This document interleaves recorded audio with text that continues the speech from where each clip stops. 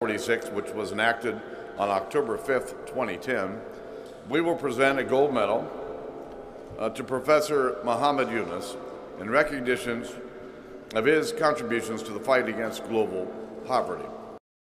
We're pleased to have with us enough leaders and luminaries from around the world, and of course, we're honored today to be joined by Professor Yunus.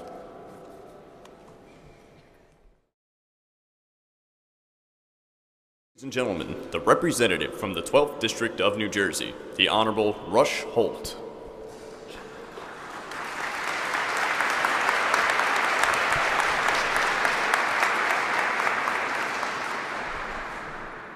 Mr. Speaker, Madam Leader, Mr.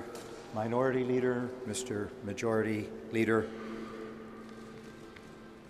distinguished Muhammad Yunus.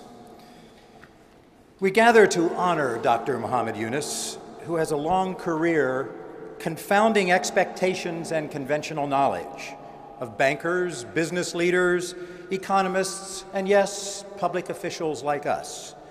We recognize a career in a man who have shown most of us to be wrong in important ways. Despite much attention and international honors that have come over recent decades to Professor Yunus, most of us still have trouble believing that his work and his ideas are right, or if they are right, that they have general applicability. So revolutionary is the work of this banker, economist, and visionary. Banker, revolutionary, visionary are not words that are commonly associated with each other. Yet millions of times, Dr. Yunus has demonstrated with facts, evidence, and accomplishment that grand social goals can be pursued one person at a time by using practices that are completely contrary to what businesses have practiced for ages. Contrary to the old saying that bankers loan money only to people who don't need it, only to people who demonstrate through collateral that they have money, Dr. Yunus has loaned millions to poor people who have not shown marketable skills or facility in handling money. Dr. Yunus turned the old view of banking on its head with several ingenious insights. The insights were that bankers can do very well lending money to people who need it most, that traditional standards of a person's worthiness for credit can be counterproductive, and that a little help, a small amount of capital, can unlock a person's productive capacity and put the person on the path to economic and personal success. These insights were neither obvious nor easy to apply. Born and educated in what is today Bangladesh, he lived and taught for a while in the United States before returning to Bangladesh to develop his revolutionary ideas for banking and business. He applied his insights on ever larger scales, confronting skepticism and opposition along the way. He built a banking business that thrived, lifted millions of people out of poverty, and provided a model for similar work around the world. Professor Yunus has worked to transform our understanding of the nature of business so that we can recognize that it is about people, multidimensional people, and about their quality of life, more than it is about dollars. Capitalistic business can thrive and surpass expectations if it modifies the bottom line to include social and humanitarian gains, as well as monetary profit. The business he pioneered, social business, as Professor Yunus calls it, is not soft-hearted charity, but rather hard-headed business. The business that improves the quality of life of people is no less serious and should be held to no lower standards than business that considers only the monetary bottom line. Having won the arguments that traditional credit worthiness is not the same as worthiness as a person, that recognizing human dignity is good for business, that social business is good business, and that economic development is for people, not institutions, Dr. Yunus is now developing his model for eliminating poverty, not simply alleviating poverty, eliminating poverty. Does this sound preposterously idealistic? To many it does. However, we would do well to listen to someone who has such a clear, remarkable record of exploding long-cherished myths about business, money, and poverty. What should we do with someone who has exposed our blind spots, who has shown us to be unimaginative and narrow-minded, who has shown us quite simply to be wrong? We should give gratitude and honor, and today we do, and we should continue to listen.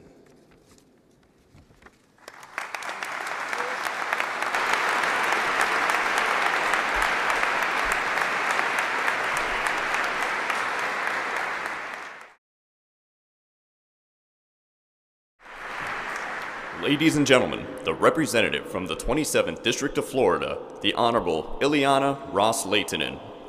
Thank you. What an honor and a privilege to bestow the Congressional Gold Medal to Dr. Muhammad Yunus, and it is our congressional colleagues who helped make this dream a reality.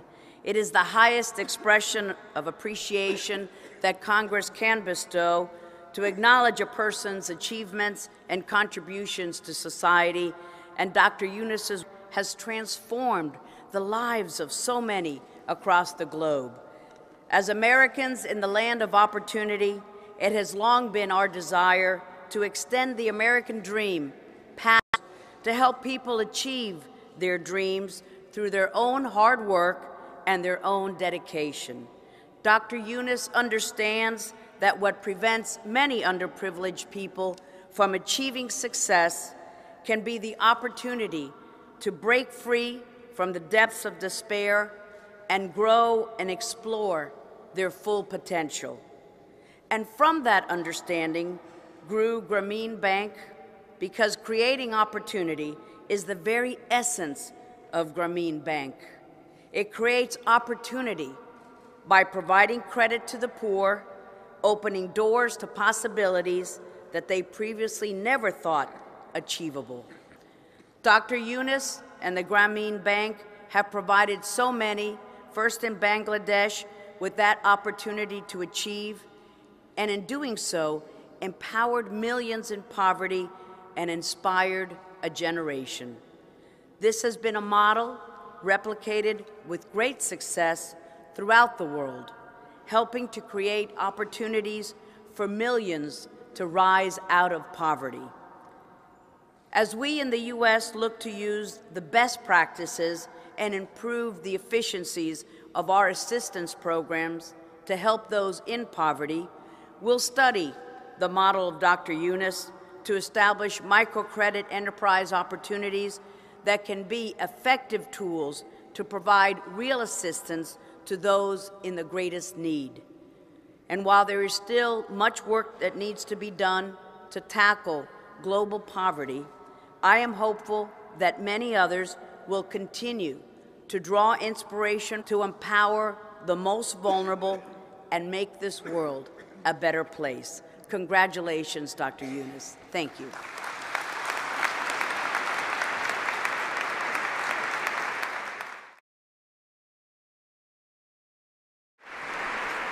Ladies and gentlemen, the United States Senator from the state of Wyoming, the Honorable Michael Enzi.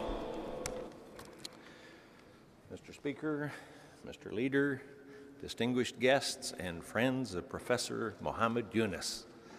I want to share some stories with you that I heard from Professor Yunus and that are confirmed in a book called Banker to the Poor.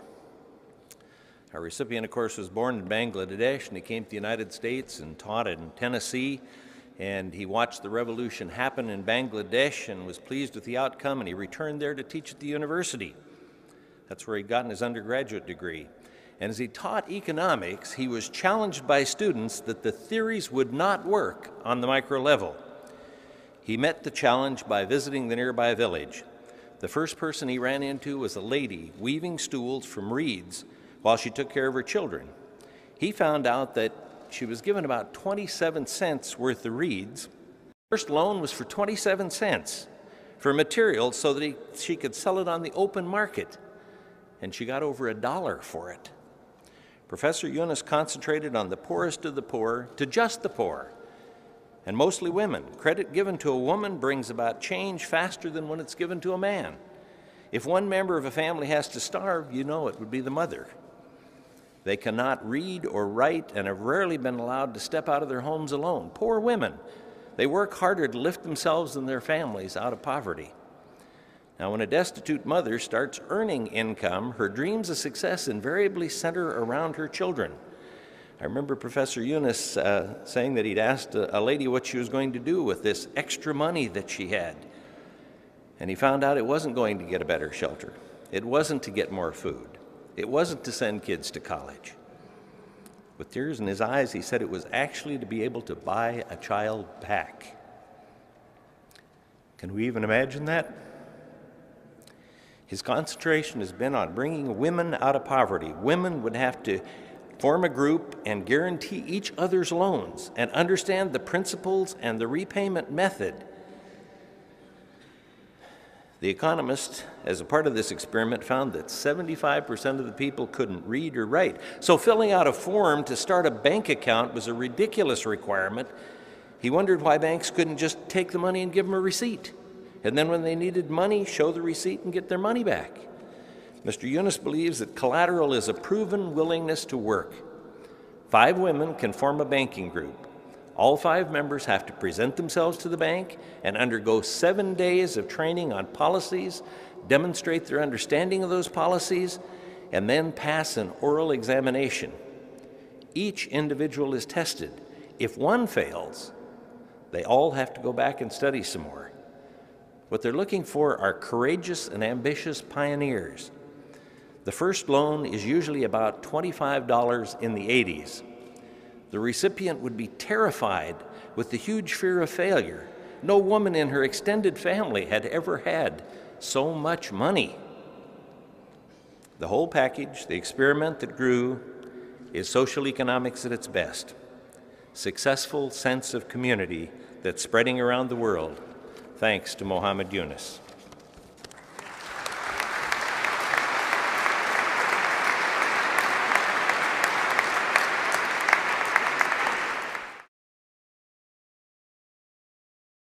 Ladies and gentlemen, the United States Senator from the state of Illinois, the Honorable Richard J. Durbin.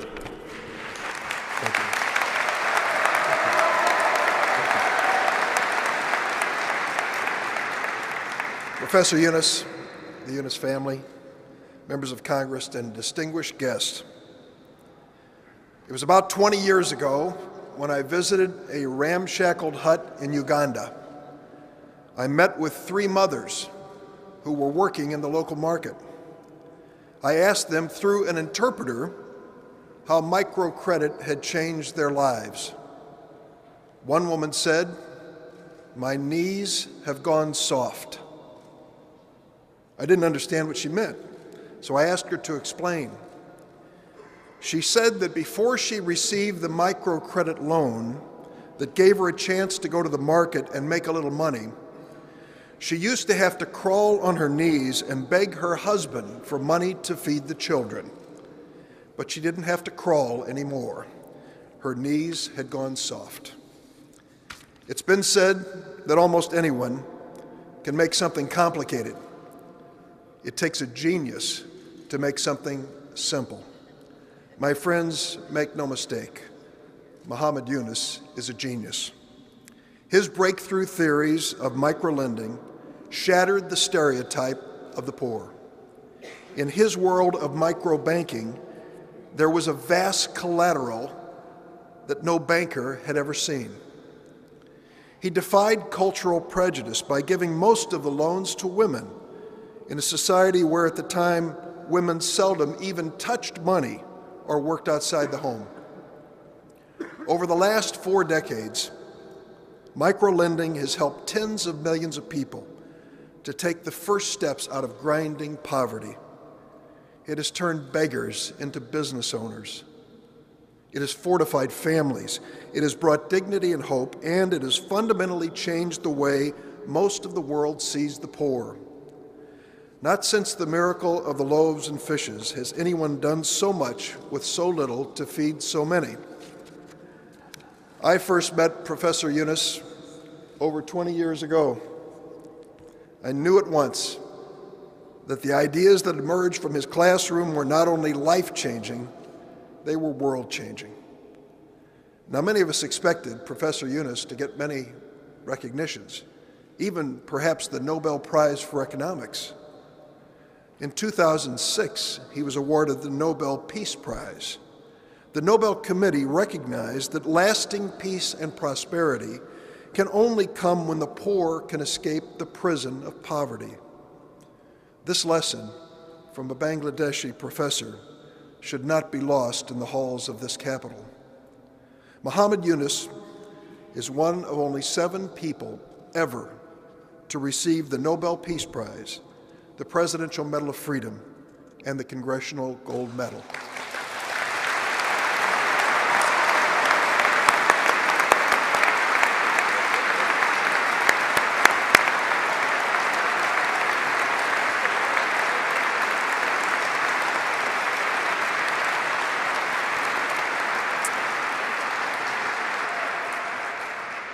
And my friends, he is the first Muslim ever to be awarded the Congressional Gold Medal.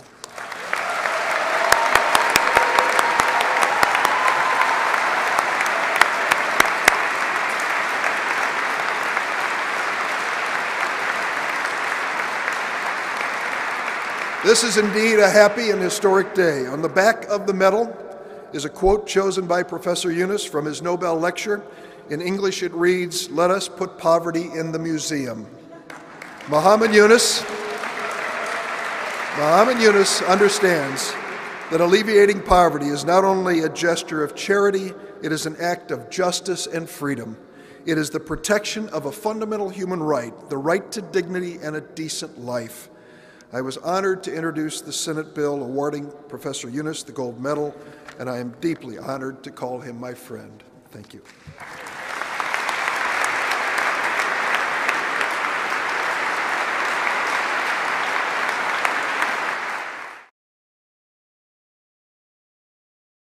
Ladies and gentlemen, the Democratic leader of the United States House of Representatives, the Honorable Nancy Pelosi.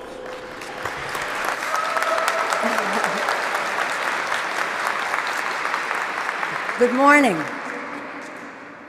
Mr. Speaker, Leader Reid, Leader McConnell, my distinguished colleagues, all of our very special guests, especially our special guest, Dr. Muhammad Yunus and his family. Dr. Yunus, as we all have been told, is a Nobel laureate. He has received the Presidential Medal of Freedom.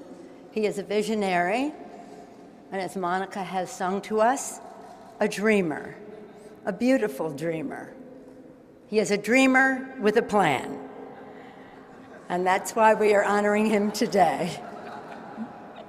Today, he adds another title, recipient of the highest honor Congress can bestow, the Congressional Gold Medal, quote, in recognition of his contribution in the fight against global poverty, the biggest compliment I can give, to offer loans to the poor to start their own businesses. Its success is rooted in large part in the power and potential of women. I can't help but think how happy our Yunus's innovative thinking and imagination. That cause is a central component of U.S. assistance to families beyond our borders. Our colleagues have mentioned how his work, his leadership has served as a model. Over the past 2 decades, members of Congress have led in a bipartisan way to provide the support and funding for successful micro-enterprise initiatives in developing countries. Representatives like Nita Lowey, Ben Gilman, Chris Smith, Tim Romer, now Senator Sherrod Brown, and members of the new Democratic coalition have strengthened these initiatives over the years. Working together, we have provided the resources to help move more than 150 million individuals, give them access to financial services and microcredit in the poorest countries of the world. USAID has taken the lead in executing this effort, and we are proud to be joined today by USAID Administrator Rajiv Shah when President Obama appointed him, President Obama, a big supporter of microlending, he appointed a strong advocate for empowering the world's poorest people in the world's poorest communities. Together, we have made Muhammad Yunus's simple idea a cornerstone of our comprehensive approach to fighting global poverty, knowing that our efforts to improve health and education are most successful when we foster new businesses and economic growth. Thank you, Professor Yunus, for leading the way. For Muhammad Yunus, empowering women and alleviating poverty are essential ingredients to ending conflict and promoting peace. As he has said, peace should be understood in a human way, because peace begins with people, with enabling people to care for themselves and their families and take ownership over their futures. Peace is possible when individuals have the freedom to pursue their dreams, when all people have the chance to reach their God-given potential. From the villages of Bangladesh to the halls of the Nobel Committee to the corridors of power across the globe, Professor Muhammad Yunus has challenged the conscience of the world. He has inspired us in his belief that ending poverty is possible. Ending poverty is necessary. Ending poverty is our moral responsibility. For his vision, for his leadership, for his efforts to unleash the power of human potential, especially among women, it is an honor to join my colleagues today to award Professor Yunus with the Congressional Gold Medal. Thank you.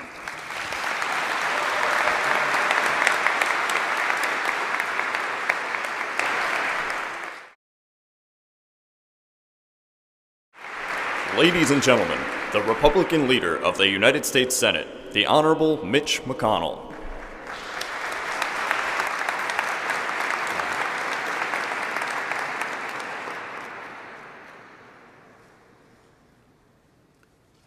Over the years, countless men and women have worked hard to reduce the scourge of poverty in the world, because they understand that poverty breeds fear, anxiety, and hopelessness, that it crushes dreams, tramples ambition, and holds societies back. But while we've long agreed on the desirability of the goal, its attainment has remained elusive. Over time, we've made enormous advances. Starting in the West, the rise of free markets and free people helped build a ladder to a better life for many millions of men and women who had only known hardship before. More recently, that freedom has spread throughout the developing world, knocking down government barriers to progress and advancing miracles of prosperity in its wake. Miracles we could hardly have imagined just a few decades ago. Yet despite these gains, despite the fact that many have been freed from despair and entire diseases have been wiped off the planet, the struggle against global poverty continues.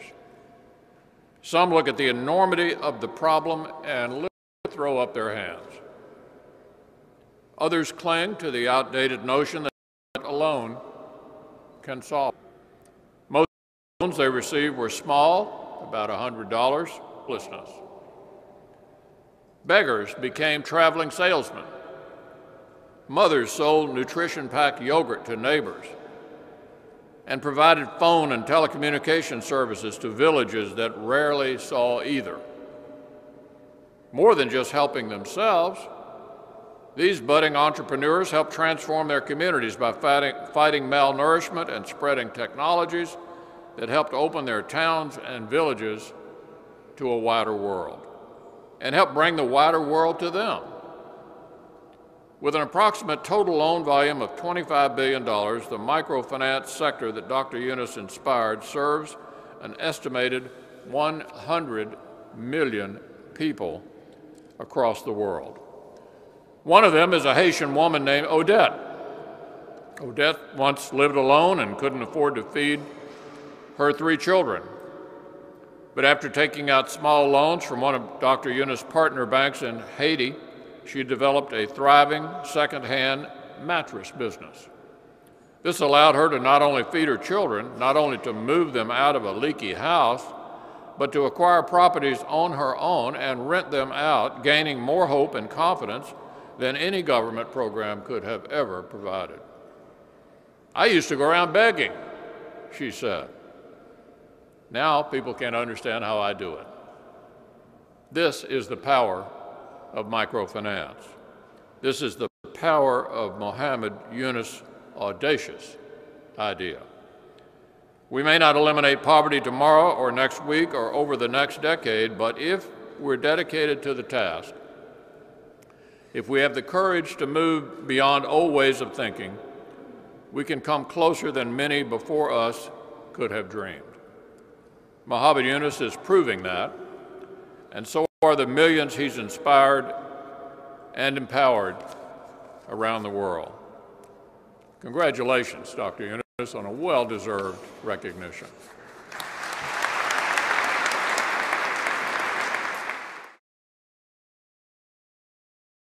Ladies and gentlemen, the Majority Leader of the United States Senate, the Honorable Harry Reid. Times best-selling list, written by Sheryl Sandberg, called Lean In, which encourages women to excel in the business world. Professor Yunus' work has truly allowed many impoverished women around the world to lean in. Still, Professor Yunus' achievement is not measured in dollars, loaned and cents repaid. It's measured in lives saved and lives changed for the better. And the professor has said, and I quote, excuse me, "Without the human side, economics is just as hard and dry as stone." Professor Yunus, excuse me, congratulations on your achievement, and thank you for your generous contributions to the world that we share.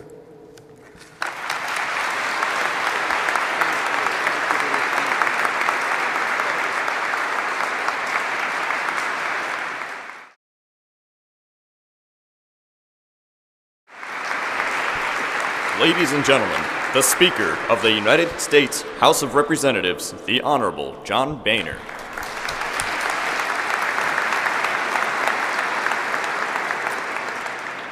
Let me thank my colleagues for their fine words, and in a few moments we'll present Professor Yunus with the gold medal.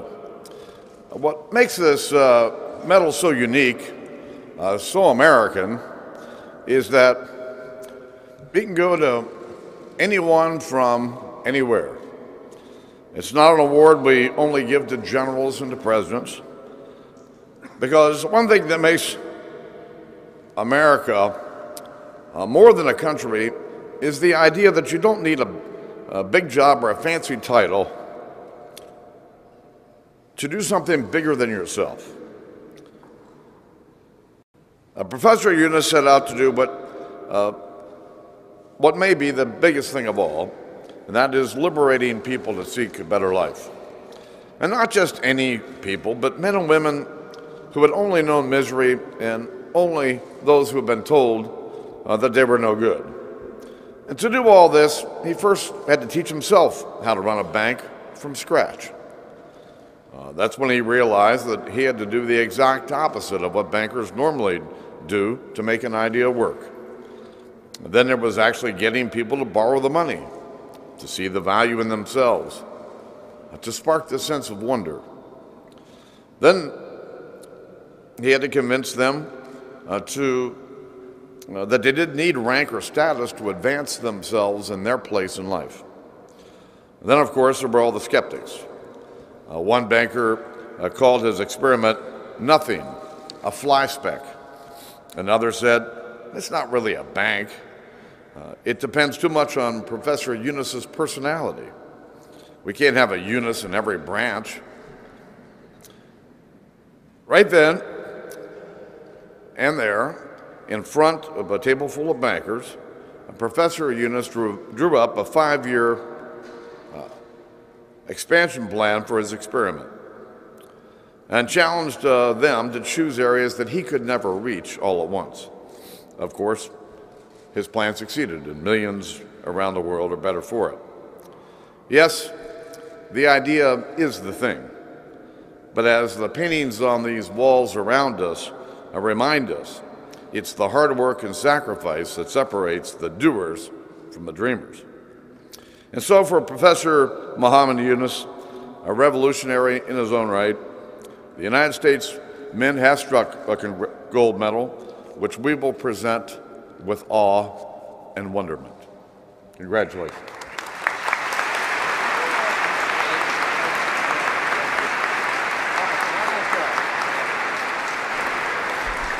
Ladies and gentlemen, please remain seated for the presentation of the Congressional Gold Medal by members of the United States Congress.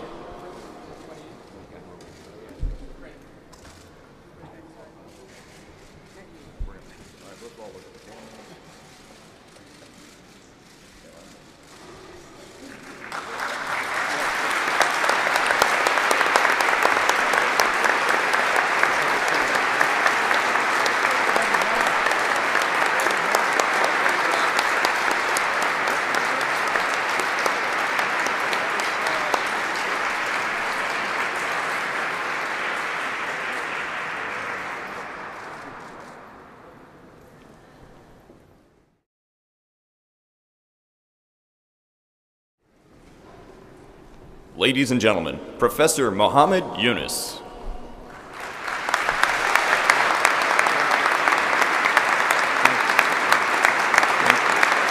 Thank you. Wow. Thank you. Thank you so much. Thank you. Thank you. Thank you. Thank you. Thank you. Thank you. Thank you. Thank you. What an amazing experience for any human being. And all the beautiful words the leaders of this country was speaking about me, I just can't hold my tears. And all the time I was trying to tell people how I feel this is an important thing to pay attention to. Today I come to this august hall, I hear the endorsement in the loudest voice, in the most powerful voice possible. That is the greatest award that I could receive anywhere, anytime. And thank you very much for saying these words and endorsing these ideas. I came to this Capitol Hill many years back in 1971. I had no idea what this whole complex is all about. Totally puzzled. I came as a desperate young man because peoples were being killed in my country, and we declared our country as an independent country, Bangladesh. And the US was not supporting our cause. So I was teaching, I was 31-year-old, teaching in Middle Tennessee State University, left my job, settled down in Washington just to lobby at every single senator, every single congressman that I could hold of. In the process, I became an expert in the geography of this Capitol Hill. It's a very complex geography and the topography of it, underground, overground, and all that. I could be very good congressional assistant for anybody. I'd do a very good job. So I learned a lot about the system that it works here.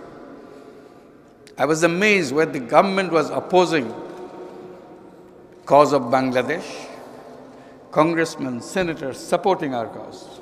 So I see that is a completely different thing that I never heard that it could be possible. They were standing for us. So my job is to bring from the constituencies of each senator, each congressman, to come here, guide them to the senator's office, congressman's office, and give them the briefing note what they should be telling to their congressman to support us. And tremendous amount of support that we build up in this country from the people while the government is opposed to it. I'll never forget that. I come back again in 1984, 85 for a different cause. This time I'm invited to tell my story about Grameen Bank. Nobody knew about it at that time. A group called Results. Nobody heard of them.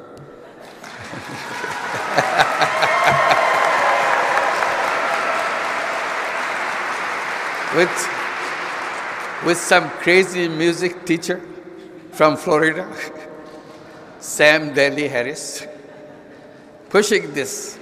Microcredit is the answer.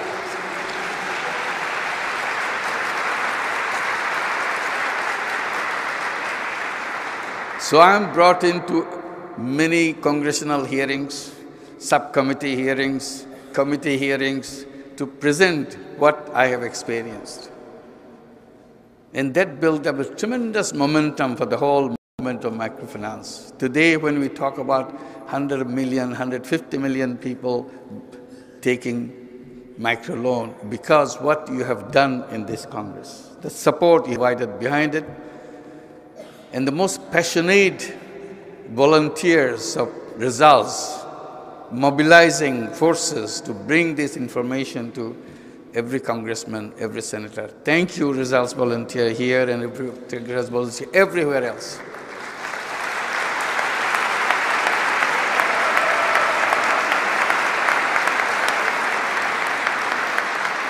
Get rid of them, just loan yourself. So I started loaning from my own pocket. And that was the beginning of the whole idea of microcredit. Today we are celebrating. And it expanded and impacted and got all over the world. Today I'm so happy that it can penetrate in every mind, the policymaker's mind. And I'm very happy today. I come back after 37 years after I created Grameen Bank to receive this wonderful honor that you gave me today, endorsing what I have done. And I'm receiving it not for me, for all these women who worked so hard to make you convinced they can take care of themselves. Given the support, the financial, institutional support, not charity, support for the right kind of an institution to help them to do the things they can do. So I'm receiving this award on behalf of those millions of those women in Bangladesh, and also on behalf of all the people of Bangladesh, because it's not only a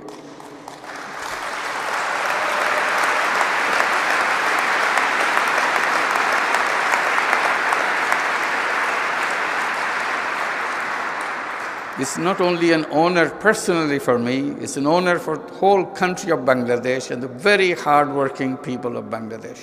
They want to make a difference in their lives. All we want to do, all we need to do is to provide them the right kind of support. And I'm very happy to come back today. Members, happy that Monica could sing. It's beautiful.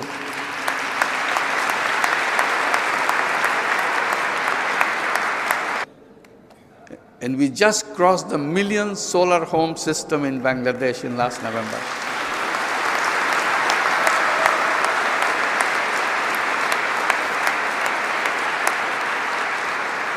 It's a business, but business do not make money. That's what another thing I bring out. People are poor not because something is wrong with them. Poverty is not created by poor people. Poverty is created by the system we have built. And here is the place where system is built. So we have to look back where we went wrong. If we fix our system, nobody in the world will be a poor person. Nothing is wrong in the poor people. Each human being is packed with unlimited creative capacity. And I give the example of a bonsai tree. I said, take the seed of the tallest tree in the forest, put it in a flower pot, put the seed in the flower pot. It will grow this big. It's a cute little tree. We call it bonsai. I said, poor people are bonsai people. There is nothing wrong in their seed. They could be as tall as anybody in the world. Simply don't put them into that flower pot. Give them the space so that they can grow. That's where the system is. So we created all the business to make money. We created a money-centric world. We became money-making robots. I said, human beings are not robots. We're multidimensional beings. We make money, fine, we do that.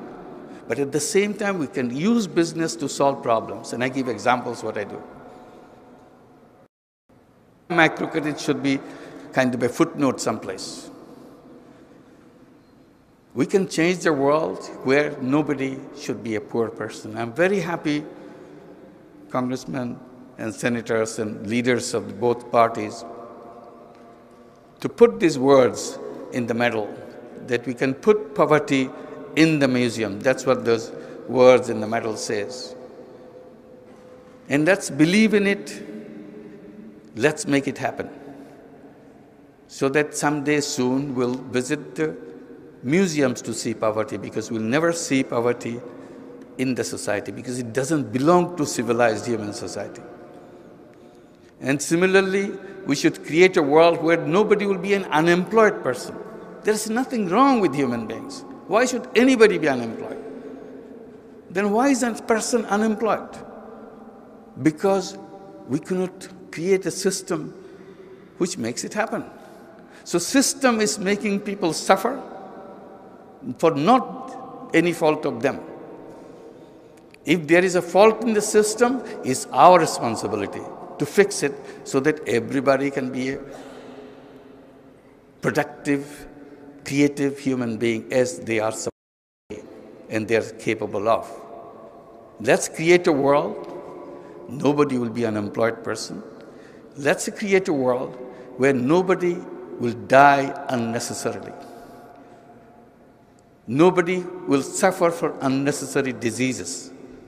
Because today science and technology brings us all the facilities in the world to deliver health care at home, at the personal level.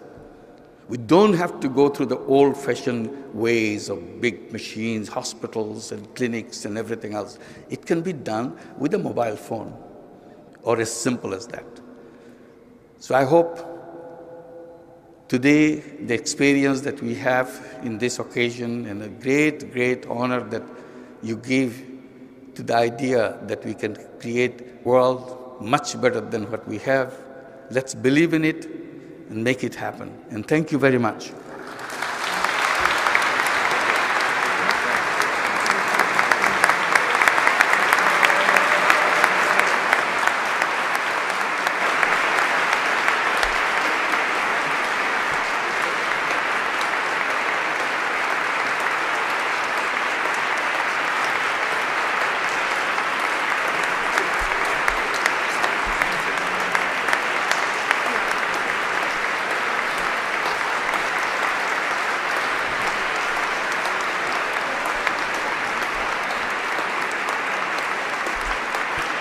Ladies and gentlemen, please remain standing.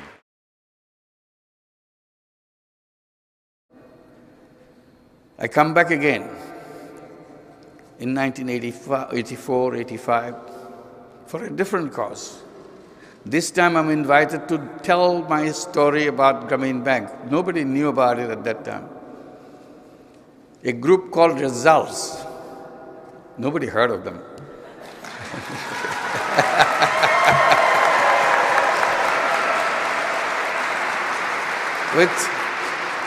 with some crazy music teacher from Florida, Sam Daly Harris, pushing this. Microcredit is the answer.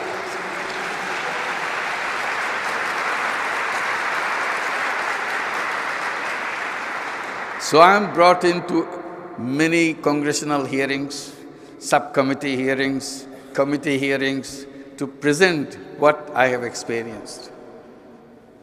And that built up a tremendous momentum for the whole movement of microfinance. Today, when we talk about 100 million, 150 million people taking microloan, because what you have done in this Congress, the support you provided behind it, and the most passionate volunteers of Results, mobilizing forces to bring this information to every congressman, every senator. Thank you, Results volunteer here and every Results volunteer everywhere else.